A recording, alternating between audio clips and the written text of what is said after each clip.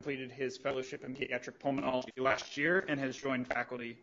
He's helped author 7 peer-reviewed publications and presented over a dozen abstracts at national and international meetings. He is a member of the AAP, American College of Chest Physicians and American Thoracic Society, as well as he serves on the COSAIR Asthma Task Force and is going to be talking a little bit about personalized medicine in the treatment of severe asthmatics today. Scott.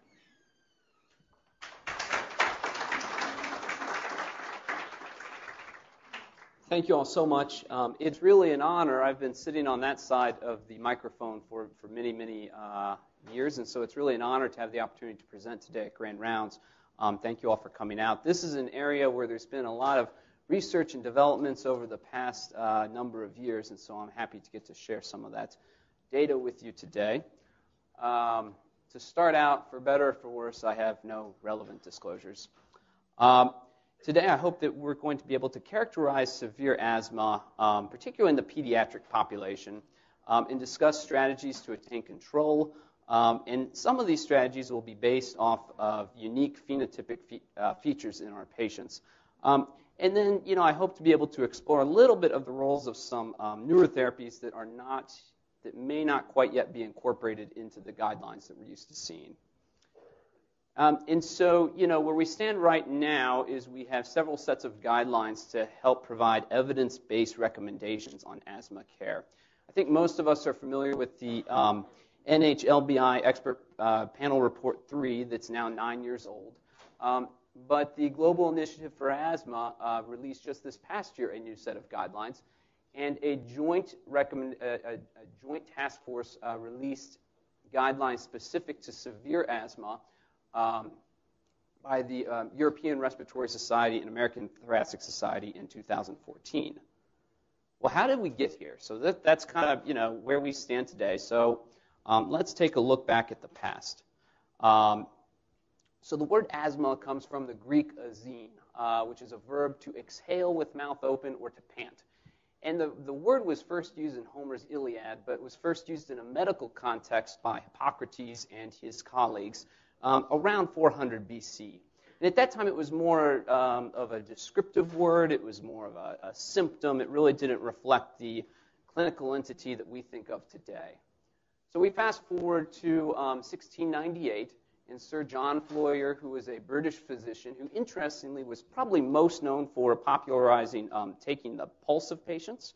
He developed a watch to do this, but he also wrote extensively on asthma. He suffered from it pretty severely himself, and he recognized, even at that time, that treatment was required both in and out of a fit. And so you have acute therapies to help you for an acute exacerbation, and then controller therapies to hopefully help minimize symptoms and reduce the frequency of those.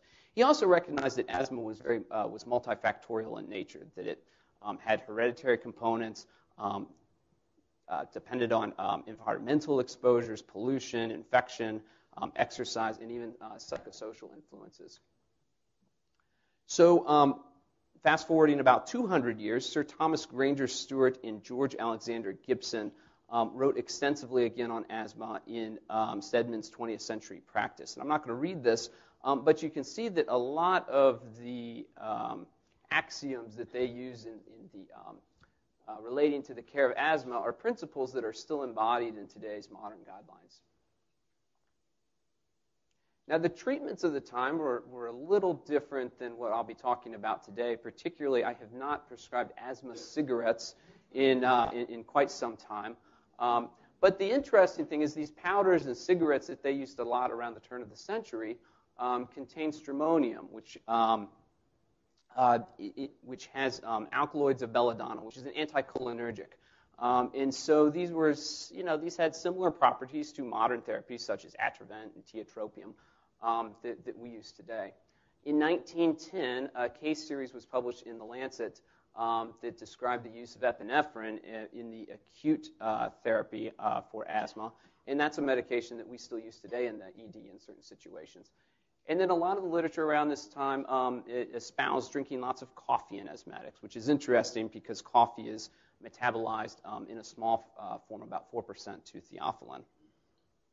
So in the mid-20th century, we start to see modern MDIs being developed with beta agonists and epinephrine. The beta agonists were typically non-specific, things like isoproterenol that had much higher side effect profile than the selective beta-2 agonists that we use today. You saw the development of systemic corticosteroids and inhaled corticosteroids, and theophylline was also in use quite a bit around this time. So we get into the late 20th century, and we have the first expert panel report, which provided, again, evidence-based guidelines for asthma. And really, the key takeaway from that, because at this time the regimens to control asthma varied significantly, was that daily inhaled corticosteroids is the optimal long-term management for persistent asthma. And that's something that persists to this day and probably will continue to persist for quite some time. So these are the most recent guidelines, as I'm sure you're all familiar with them. Again, issued about 9 years ago. And we've seen this chart before many times, looking at the step-up therapy. This one in particular is for 12 years and up. And you can see that there's some medications listed that we don't really use a lot today, cromolyn, xyluten, things of that nature. And if you look, the guidelines don't really, or at least this chart doesn't really break down treatment based upon specific patient phenotypes. The only sort of personalized or specialized therapy is that it makes brief mention of immunotherapy for steps 2 to 4 as a potential therapy for those with allergic asthma. And so, now we've had guidelines in place for 25 years. And yet, if you look at data, in terms of emergency department utilization, acute utilization, admissions, we've kind of plateaued. There's not been a lot of change over the past, 10 to 20 years. There has been some slight decline in mortality. So it's led people to ask the question, is guideline-based management effective? And so if you look at studies, this one in particular was done or published in 2008. And the goal of the study was actually to see how exhaled nitric oxide played a role in the management of adolescents with asthma. These were inner-city adolescents, many of them moderate and severe, many of them uncontrolled. And you can see that as soon as they're enrolled in this study during the run-in period where they're monitored and where their adherence is improved and they start on guideline-based therapy, you see a dramatic decrease in their number of days with symptoms and a rise in their FEV1. And in fact, there was no change between the exhaled nitric oxide group and the control group, except the exhaled nitric oxide group wound up being on more inhaled corticosteroids. But if you look at this, 20% have suboptimal control at any given time, and about 40% will have suboptimal control for at least a short period of time. Let's transition now and look at some of the definitions of severe asthma that exist. Again, I think the one that we're most familiar with are those in the NHLBI guidelines that specify that for severe asthma, the patient must have pretty severe symptoms. Daily, using short-acting beta agonists several times a day. And if you look at the lung function, they specify a baseline FEV1 of less than 60%, which many of our patients, even those who are in and out of the hospital quite a bit, don't quite meet that threshold, at least in terms of lung function. And so, I would propose that that this is a very strict definition for severe asthma. Now, the American Thoracic Society and the European Respiratory Society released their own definition, which is a little different. And it specifies that severe asthma is that which requires treatment with high-dose inhaled corticosteroids and some other controller, whether it be a long-acting beta agonist, montelukast, theophylline, some other controller, or those that require systemic corticosteroids for 50% of the previous year to attain control. And you can see they define uncontrolled asthma there. And their airflow limitations, their FEV1 limit is 80%. And so, a greater proportion of patients would probably be defined as having severe asthma under this definition. Another term that you see in the literature quite a bit is this problematic severe asthma. And it represents about, these probably encompass about 5 to 10% of patients with asthma. And many authors break this down into difficult to treat asthma, which we'll talk about, and severe therapy-resistant asthma. Probably in pediatrics, the proportion of patients who are truly therapy-resistant is relatively low. And it's estimated that there is about 315,000 patients with this problematic severe asthma in the United States, which is about the equivalent of 3 Ohio stadiums worth. And if you've been there, it's a cavernous place. And so I'm really hoping to see U of L and Ohio State square off in the playoffs in a few months. That'll be very interesting. Changing gears a little bit. So near fatal asthma is another obviously very detrimental thing. And I guess what I want to get across, there's a couple definitions that different authors use. Some define near fatal asthma as just being admitted to the ICU or being admitted to the ICU, whereas others define it as patients who need ventilation, whether it be non-invasive or invasive ventilation. There's about 200 pediatric deaths from asthma per year, but those who have a near-fatal asthma event are at very high risk for future morbidity and mortality.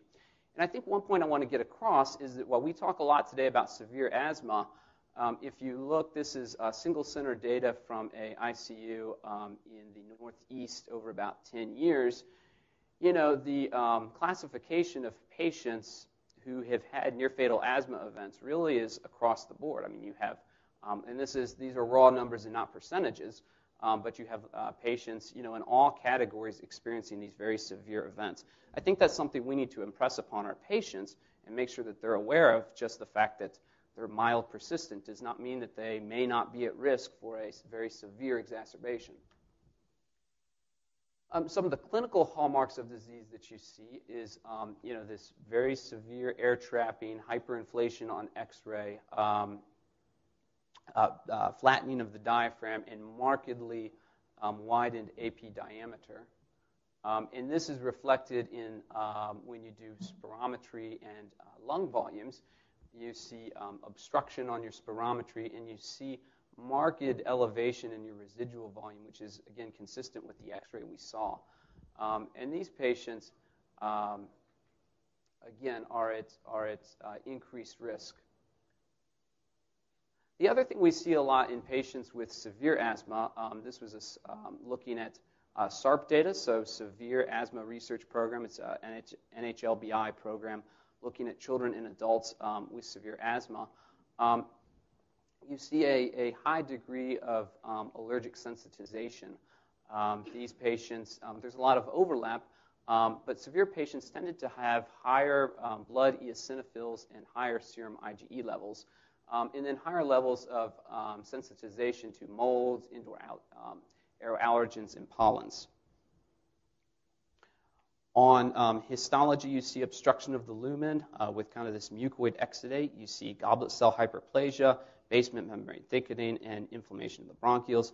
And in the rare cases of fatal asthma, at autopsy, you see this diffuse, severe mucus plugging in the large airways, which really causes asphyxia.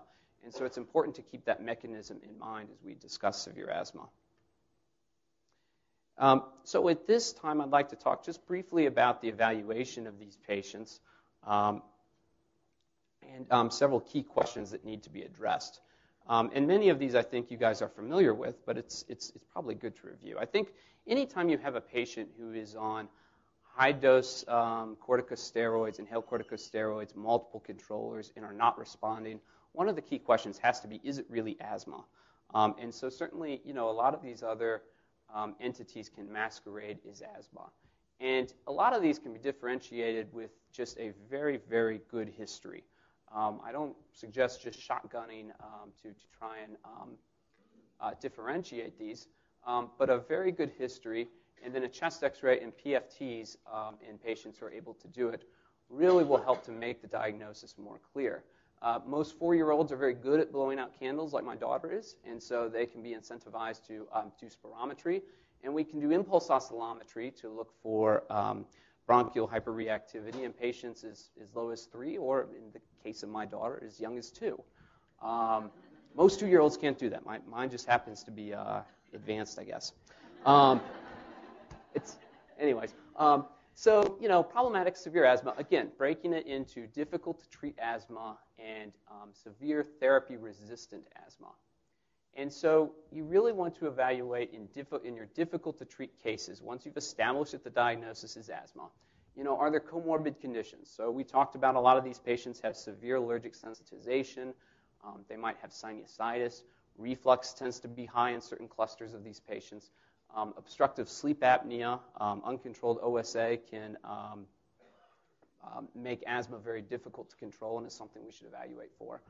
And then, I said that the number one question is it asthma? The number two question, or maybe a tie for that, is the family adherent to their treatment plan? I think this tends to be a major issue that we run into.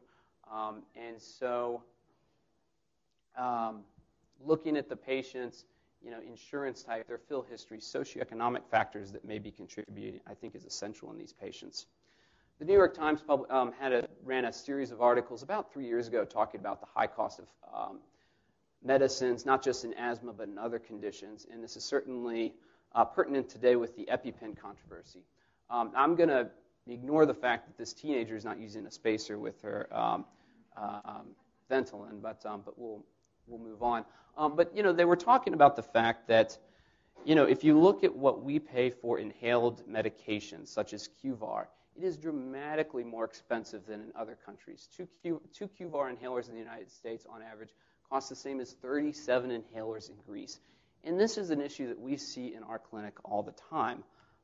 We actually just recently published some data from our clinic that demonstrated that patients with private insurance, at least in our clinic, were filling their inhaled corticosteroid or their inhaled asthma medications at a statistically significant lower rate than those with public insurances. So in other words, those with Passport and Medicaid and so on had a significantly higher fill rate than those with private insurance. And we speculate that that's because of the cost. Anecdotally, we have patients coming to us telling, who have high deductible plans who are telling us that it's costing them $200 to $300 per month to fill their inhaled corticosteroid. And so this obviously presents us a significant issue. Now, interestingly, the same data we looked at showed that those with private insurance were much more likely to come back to our office, whereas those with public health care or public health insurance tended not to follow up as well. So there might be different barriers for each group that we need to address. I think, in order to kind of individualize treatment, we have to be able to characterize asthma. We know that it's a heterogeneous disorder. We've talked about whether or not the guidelines treat it as such. But there was an editorial in The Lancet in 2006 that suggested that asthma by itself is a fairly nonspecific and maybe somewhat outdated term. They compared it to calling arthritis a disease in and of itself as compared to a symptom of a specific disorder. And so now we've kind of gone all the way back to the Greeks who were using asthma as a symptom as opposed to a specific condition. There's a lot that goes into characterizing phenotypes, and certainly a lot of work has been done looking at the genetics of asthma, and it's a pretty complex picture. Epigenetics in the environment probably play a very significant role in a lot of these patients, and so this is something that is continuing to be characterized not just with genetics, but by specific types of inflammation, lung function, and so on. Looking at phenotypes historically, we've tended to look more at clinical phenotypes. So the classic type 1 versus type 2 asthmatic. The type 1 kind of having a gradual onset, and the type 2 being this very brittle patient that can become sick very quick. And it's been suggested would benefit from things like EpiPens themselves. The trend over the past decade has been to do things such as cluster analysis. So cluster analysis is an unsupervised analytic approach that helps to distinguish complex phenotypes in an unbiased manner. So you take a number of specific characteristics, run them through this algorithm, and you get these specific differentiated groups. This has been done in the adult population. They've identified 5 phenotypes that have been replicated in several studies, And you see differences in age of onset, neutrophilic versus eosinophilic inflammation, lung function, and so on. In pediatrics, a cluster analysis was published in 2011 looking at patients in the SARP database, that Severe Asthma Research Program. And they were able to differentiate 4 clusters based on 12 specific variables, such as age of onset, lung function, etc. There were 3 main variables that were able to discriminate between these groups, and that was duration of diagnosis, number of controllers, and FEV1. And so just briefly looking at these clusters, Cluster 1, all, by the way, had some level of atopy. Cluster 1 had relatively minor atopy and was a relatively less severe group than the others, but even so, 88% had had an exacerbation in the past year. Cluster 2 was the most atopic group, and both of these had normal lung function. These two clusters accounted for about 60% of patients, and then 20% for Cluster 3 and Cluster 4 individually. Cluster 3 patients had lots of comorbid conditions, so high rates of GERD, sinusitis, recurrent pneumonias, things of that nature. 41% had been admitted in the past year, and over half were using their short-acting beta agonists daily. And then finally, Cluster 4 patients are these patients that I think we see a whole lot in the hospital and in the clinic and so on. They have advanced airflow impairment almost any time you do spirometry. They're very atopic. They've had asthma their whole life. And if you look, almost half of them were admitted in the past year. Almost 100% had had an exacerbation, and over a quarter of them had been in the PICU. Most of these patients are on 3 controllers, and I think they're the patients that we tend to, wonder if they're doing their medications as much as we'd like them to. And in many situations, the families tell us that, or seem to indicate that, yes, they are. And even without that, or even with that being so, it's hard to get them under control. You can see that these clusters here really do not correlate all that well with the criteria that we've set forth to differentiate between mild, moderate, and severe asthma. And so it's going to be interesting going forward to see what sort of modifications, if any, are made to try and help these overlap a bit more. So these studies raise potential phenotypic targets that might be helpful in the treatment of asthma. And I'm going to spend the next half of the talk kind of talking about some of these newer therapies. Some of these targets include patients with, severe allergic asthma characterized by high IgE, high FeNO, fractional exhaled nitric oxide, and blood and sputum eosinophils. Eosinophilic asthma, again with high eosinophils, recurrent exacerbations, high FeNO. Neutrophilic asthma, which is less common in the pediatric population, are typically characterized by corticosteroid insensitivity. And then some of these others here you can see, again, are probably a little less common in the pediatric population. Okay, so we're going to proceed to some of the targeted therapies or some of the newer therapies in asthma. And we're going to start with one that's actually been around for a while, and that is low-dose theophylline. So theophylline's been used for a long time now. It's been used historically as a bronchodilator. It historically is used in relatively high doses to achieve that bronchodilation. And at those doses, it has a very narrow therapeutic window. It has lots of side effects. It requires monitoring. And so because of that, it's largely fallen out of favor. Over the past 10 to 20 years or so, there's been a renewed interest in theophylline at much lower doses, so at about 5 to 7 milligrams per kilogram per dose. And at these doses, it's safer, the side effect profile seems much better, and there's less of a need for monitoring. It has been postulated to restore steroid responsiveness, particularly in patients with smoke exposure. It's used in chronic management, and it may even have a role in acute asthma care. I'm going to briefly touch upon the mechanism. So corticosteroids are reliant upon histone deacetylase 2, this HDAC2 right here, to deactivate or to switch off the inflammatory genes and have the effect that we want it to have. Well, in situations where you have a lot of oxidative stress, so if you have a lot of smoke exposure or air pollution or so on, you have this phosphodienoxide pathway that gets activated, and that pathway deactivates HDAC2. Well, theophylline works through that pathway and reverses that such that it restores HDAC2 levels and restores corticosteroid sensitivity. Now, it had been thought for a long time that this was mainly a problem for adults. So we knew that adults with COPD, severe asthma, especially those who smoked, had low HDAC levels and were going to be most likely, maybe the best candidates to respond to this therapy. But in 2014, an article was released or published in Chest that showed that children with severe asthma who have passive smoke exposure have significantly lower HDAC2 levels compared to their non-smoke-exposed peers. And so, we see this all the time clinically, that for multiple reasons, those with smoke exposure have worse disease. But this provides maybe a mechanism that we can help address, in addition, obviously, to trying to minimize and eliminate the smoke exposure in the first place. Now, how does this translate clinically?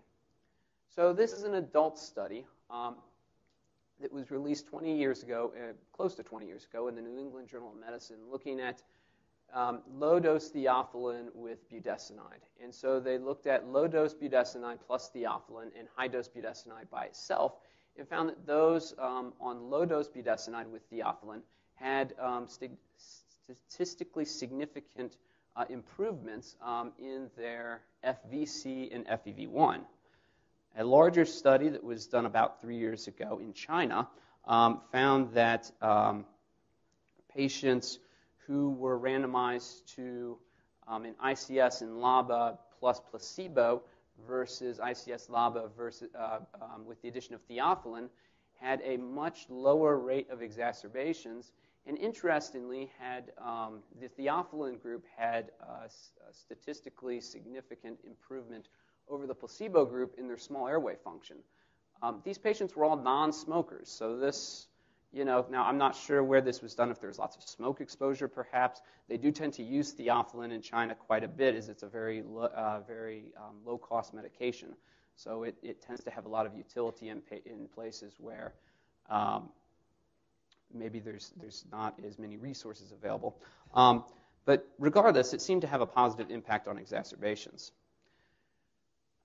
So Dr. E has long been a proponent of using low-dose theophylline in the inpatient setting in patients who seem not to be responding to corticosteroid therapy, so patients who have stayed longer in the hospital than the average length of stay. And so we retrospectively went back and looked at these patients, at about 55 patients who received theophylline and tried to match them with 100 control patients. It was a retrospective study. But after adjusting for severity measures, low-dose theophylline appeared to decrease costs and decrease length of stay. Now, this needs to be confirmed with a placebo-controlled, double-blinded prospective study, but it's interesting to speculate upon. And it may be something that we can use in the hospital to help these patients who seem to be stuck. So where does theophylline fit in? Well, it may be good for chronic use in patients who are poorly controlled despite multiple controllers. Maybe these cluster 4 patients who, despite multiple therapies, still have low lung function and still have persistent symptoms. It's probably helpful in patients with significant smoke exposure, or maybe even patients who live in these areas of town that are plagued by air pollution, as we've seen in some of the studies locally that have been done. It might be helpful in acute severe asthma exacerbations that don't seem to be responding to standard therapy. But I think we still need we still need further data in pediatric patients, clearly, to completely understand the role of where this fits. So the next medication I want to talk about is macrolides. So macrolides, I think we all know, are a broad-spectrum antimicrobial. They inhibit bacterial protein synthesis through interactions with the 23S ribosomal RNA.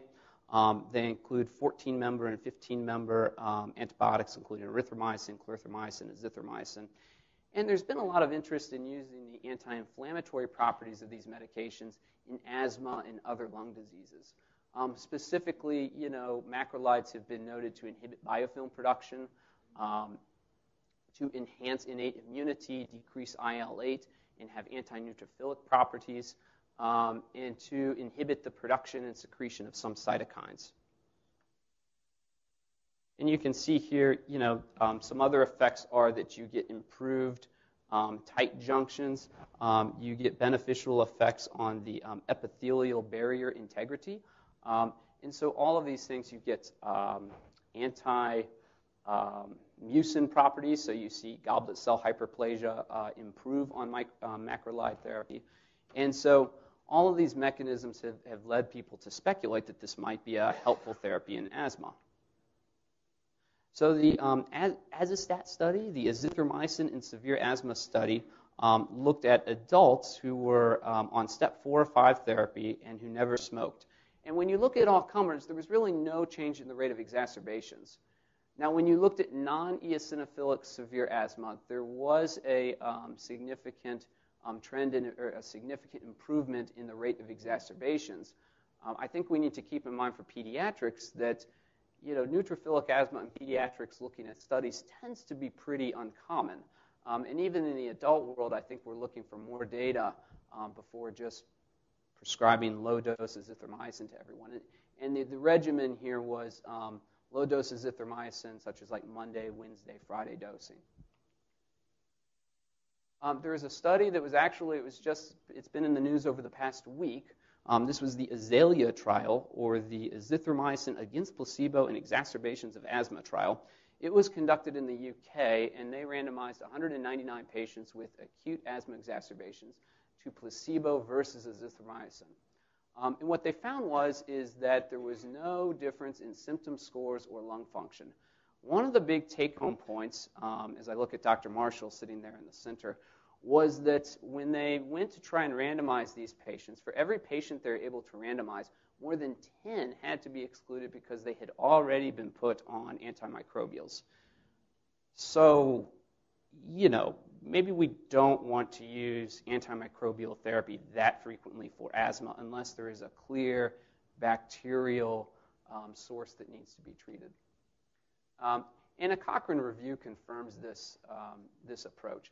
So they looked at a number of different studies looking at prevention of exacerbations. The circled one is the only one that included pediatric patients, but there was no benefit to azithromycin in preventing exacerbations. Likewise, there was really no significant effect on FEV1, maybe the very slightest of trends towards macrolide usage, but nothing that I think would change clinical therapy or clinical recommendations. So when we're discussing macrolides, there's really no clear evidence for the routine use, either as an acute or chronic therapy, unless obviously you have a clear bacterial source that you're treating where it would be appropriate. Further study may still be needed, particularly in those with neutrophilic asthma, but the ESR and ATS guidelines suggest that clinicians do not use macrolide antibiotics in adults and children for the treatment of severe asthma.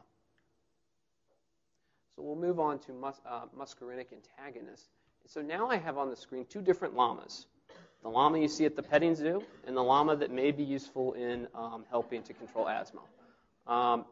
So tiotropium is a long-acting muscarinic antagonist. It's a bronchodilator that has been used for a long time in COPD. And there's been interest in using it in asthma for some time, and we'll talk about that in a moment. Tiotropium works by binding to the M3 muscarinic receptor. Therefore, it prevents the activation of this pathway that inevitably leads to bronchoconstriction. And so it was just recently approved for asthma in September of 2015, so just about a year ago for ages 12 and up. It has a standard dose, about 2.5 micrograms per day. It's once daily administration, so it should be fairly easy to adhere to. And And you can see in these studies that, that patients had a significant improvement in their FEV1 compared to placebo, and that patients on tiotropium had about a 21% reduction in exacerbations and were 68% more likely to have to report improved symptoms of asthma. So again, predominantly this is adult data. There was a case series in Pediatrics of 71 patients published a couple years ago, and this group identified several subsets where they proposed that tiotropium may be helpful, particularly patients whom you're trying to get off certain medications. So certain patients are going to be going to have issues with high-dose inhaled corticosteroids. Maybe they have growth concerns. Maybe there's thrush. Some people will report behavioral problems. In these patients, adding a long-acting muscarinic antagonist like tiotropium may be beneficial in helping to reduce your need for ICS. Likewise, for patients who are concerned about the black box warning on LABAs or who have specific contraindications for LABAs, may find this a useful alternative. This group also found that tiotropium was useful in patients whose symptoms were characterized by chronic cough or persistent cough. So about 60% showed clinical improvements, and again, 41% were able to decrease the dose of their ICS or eliminate their LABA. So there is phase 2. We're currently in phase 2 range dosing study. This was published in 2015, and basically it was looking at 6 to 11-year-olds and showed that tiotropium was efficacious. It was well tolerated, and it did result in improvements both in the peak and trough FEV1. So where does it fit? So it might work as an add-on therapy for those remaining poorly controlled despite high-dose inhaled corticosteroids, LABA, things like montelukast. You may be able to reduce the medication burden, especially in patients who are experiencing side effects with other types of medications. Patients where cough is a predominant symptom may be helped by this, but certainly further study will be needed in the pediatric population, and hopefully that data will be coming out in the next several years. So now I want to turn your attention to something that you see a lot, I think, in the medical press in terms of being the next big thing in asthma therapy. So these humanized monoclonal antibodies. So looking at the Th2 pathway, there are several key targets for intervention. I think the one that we might be familiar with that's been out since 2003 is omalizumab, or anti-IgE, where you basically inhibit the mast cell, where you block IgE and then inhibit the mast cell from releasing histamine and prostaglandins. But other proposed targets are anti-IL-5 that has anti-eosinophilic properties, and anti-IL-4 and 13, which block the B cell pathway, which would then go on to block IgE and so on. So anti-IgE has, again, been approved in 2003. It was just recently approved in July 2016 for ages 6 to 11. So it's now an option for patients, for almost all our pediatric patients in the school-age population and above. The dosing is based on total IgE and the patient's weight, and it's dosed every 2 to 4 weeks, and it's a subcutaneous injection. I think some of the most compelling data with omalizumab comes from a study that was published in 2011 in the New England Journal of Medicine. They had 419 participants who underwent randomization. About 3/4, about 73%, had moderate or severe disease. And what they found was that compared to placebo, the omalizumab group had about a 25% reduction in their days with symptoms. They reduced exacerbations by about 38%. And there was a 75% reduction in hospitalization. It also tended to, these peaks right here that you see, these seasonal peaks were smoothed out in the omalizumab group. So we all know about the September peak that we see right as school starts. And you did not tend to see this. And so these patients in this study were inner-city adolescent patients with, again, a significant burden of disease, who are many of what we tend to think of as our frequent flyers, both in the hospital and in the clinics. And so this is, potentially compelling data. One of the concerns with omalizumab was that early on there was thoughts that maybe those on omalizumab had higher rates of malignancy. And so I think when you're counseling patients and you raise the specter of malignancy being a potential long-term side effect, that always creates apprehension and fear. The Excels trial followed 5,000 patients on omalizumab over 5 years and did not find any difference compared to those not on omalizumab in malignancy rates. And so this at least is suggestive that that omalizumab tends to be fairly safe. The main side effects tend to be localized reactions at the injection site, and then you have to be careful about anaphylaxis. So these patients, especially the first time or so that they get it, need to be watched very closely in the office. So mepolizumab is an anti-IL-5 that was approved in 2015 for patients 12 and above. A very similar molecule, reslizumab, was approved for ages 18 and up just this past March. And these both act on the IL-5 molecule itself. Benralizumab is currently in phase 3 studies that acts on a receptor on the eosinophil itself. And essentially neutralizes the eosinophil and induces apoptosis. So the initial trials on mepolizumab really did not show any improvement in exacerbations or clinical outcomes.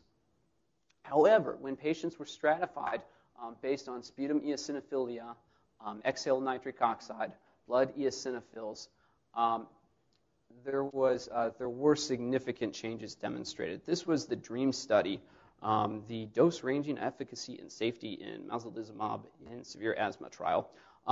And it found a 48% reduction in exacerbations, really in all doses of mepolizumab, from 75 to 750 milligrams.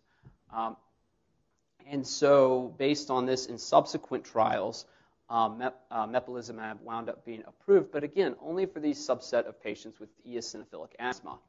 Interestingly, it's approved in ages 12 and up, but in the studies, there were all of 28 patients who were adolescents in that 12 to 17 category who were in any of the studies. It was interesting because the FDA advisory committee actually recommended against approval in that adolescent age range, but the FDA several months later went ahead and approved it for 12 and up for reasons that are not entirely clear. Certainly more data is needed in these age groups before we incorporate this widely in practice. Benralizumab, again, is the receptor antagonist that does show some improvements in lung function in properly selected patients who have eosinophilia, and then had some decreases in the rates of exacerbations, both in patients with and without marked eosinophilia. So moving on to the last set of these biologic agents, lebrikizumab is an anti-IL-4 that failed its primary endpoint in one of 2 phase 3 studies just this past February. And so it's kind of waiting to be seen, where that goes from here. Tralokinumab is in phase 2b trials. However, the phase 2b study showed no reduction in exacerbation rates, but did show some increase in FEV1, and phase 3 trials are ongoing. And then dupilumab had a phase 2b study that, again, just encompassed patients 18 and up that showed positive results in terms of exacerbations and lung function, irrespective of the eosinophil counts. So it'll be interesting to see where these go. So where do these biologic agents fit into our management? Well, omalizumab has, again, been around since 2003. We tend not to have that many patients on it in our clinic, but it can be used, for severe treatment-refractory allergic asthma. Potentially, mepolizumab will play a role in this in patients with refractory eosinophilic asthma, maybe those who have failed omalizumab. But I think we need to keep in mind that these are very expensive therapies. They're time-consuming for the family. They do have risks of anaphylaxis. The cost for 1 year's treatment of omalizumab is about $35,000. And so if you are preventing multiple hospital admissions and preventing morbidity and mortality, maybe that's worth it. But I think for most patients, we can control their symptoms with strict guideline-based therapy. And again, the role in pediatric therapy for these biologics is still being determined. Now, there's one other class of medication that there's been some new data on it over the past year. Fevipiprant is a new asthma pill. It was out in the news as this groundbreaking medication, and this was actually a fairly small trial of about 61 patients, 18 and older. But it did show reduction in eosinophil counts that then, once you withdrew the medication, resumed. So if we are looking at some of the data with these biologics that reducing or neutralizing eosinophils is useful in certain patients in preventing exacerbations, this might be a less invasive way of accomplishing that goal. But again, we're quite a far ways out from this coming to your clinic. So now we reviewed all these, new therapies that are kind of beyond, many of the typical things that we use in our clinic. So where does it fit? Well, the Global Initiative for Asthma, as I referenced earlier, released its international guidelines this past year, and they do incorporate some of these therapies. They specifically talk about using tiotropium at step 5, and maybe considering it as an add-on at step 4. And then for step 5 therapy, they talk about using biologics. Now, one thing that they do is for reliever, you can see they recommend using a low-dose ICS and long-acting beta agonists, and that's not approved by the FDA for use here. So we will stick to our short-acting beta agonists for reliever medications. Regardless, though, I think you'll see that in future iterations of the NHLBI guidelines, you'll start to see these therapies incorporated. And again, you can see here, it talks about the specific patients that they might be useful for.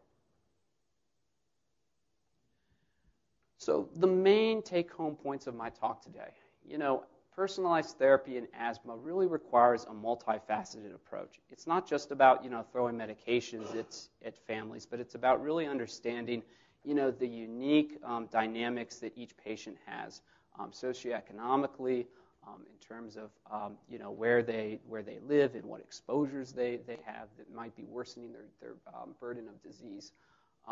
Barriers to adherence and comorbidities must always be evaluated. And multidisciplinary intervention, with asthma specialists such as pulmonology and allergy, can be very, very useful in these difficult-to-treat cases. And then, therapy-resistant asthma has an increasing number of options, and increasingly these are based on unique patient phenotypes. And so I just want to briefly acknowledge my division for their mentorship throughout my fellowship and continued through now. Our clinic staff, a few key people are missing there, but for all the work that they do in our clinic. And then, of course, my lovely wife and my two sweet, sweet girls for all that they do. And with that, I would be happy to take any questions that you may have.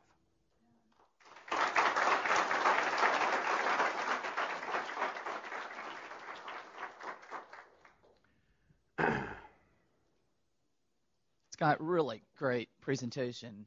Thank you for that. I thought I'd bring up a couple of things and see how you fit these into your presentation this morning. One is the continued racial disparities in asthma, particularly here in Kentucky. So African-American patients more than twice as likely to die from asthma. Right. Rates of asthma among African-Americans in Kentucky double what we see for racial majorities. And I think that has really interesting implications for the exploration and development of personalized therapy and looking at phenotypes, genotypes, and factoring in things about race that even go into environment. Comment number one. And then comment number two, I was really intrigued when you showed the 4 boxes of cluster analyses and how much allergy was a part of that, but thinking those types of analyses really do need to incorporate exposure data. So if you're allergic but you're not exposed to an allergen, I think your phenotype would be very, very different than if you were very predisposed and also highly exposed in your environment. So just an opportunity, I think, to improve those cluster analyses by not just looking at individual factors, but the environments that most certainly produce phenotype symptoms and outcomes. So if you could respond to those two things. Sure, absolutely. So on the first topic, you're absolutely right. There is a racial disparity in asthma that I think has been well characterized and identified, and yet it persists. The cluster 3 and cluster 4 patients tend to have much higher rates of minorities, particularly the cluster 4, those severe patients with airflow limitations and so on, tended to have very high rates of African Americans versus the other less severe clusters. And so I think, looking at some of these studies, for example, omalizumab was used, in inner city adolescents that had a high minority population, and showed, considerable decreases in the rate of exacerbations and rate of healthcare utilization. I think that the challenge is going to be is always having very close, consistent follow-up so that they can be evaluated and seeing if some of these therapies would be applicable and helpful. And so I think there's a lot of barriers in that community to sometimes follow up in close care. But you can see not only in that study, but in the PHENO study, that even if you just apply, guideline-based therapy in a rigorous manner, patients, in these populations improve dramatically. And so, whether it's, outreach, improving our ability to outreach these patients with home visits and nursing follow-ups and things like that, I think all of these play a role. With regards to the cluster analyses, you're right. They did not take into account what specific exposures there were. The other exposures I was interested in that wasn't addressed is how many of those were, had smoke exposure at home, irritant exposure, and those were not variables in that analysis. And so I agree. I think that's something that can be improved upon in the future. Quick question, Scott. Thank you. A lot of childhood asthma exacerbations also seem to be associated with viral upper respiratory, yes, especially now rhinovirus. Does that play a role in the clustering, or do those kids with that sort of phenotype, are those in an atopic group? It seemed like, there was, if you look, all 4 of those clusters had fairly high rates of exacerbations. And we know that, like you said, in kids, most of these exacerbations are, oftentimes have a viral trigger to them. And so I think that there was not, to my knowledge, one cluster that was, I guess, more prone than the others to viral-induced exacerbations, except for the fact that, obviously the cluster 4 patients did seem to have much more severe reactions in general. And so, you can kind of extrapolate that to if they get rhinovirus or so on, they're the ones that are going to wind up in the ICU and so on. Anyways. Any other questions? All right. Thank you guys very much. Thank you all very much. Appreciate it.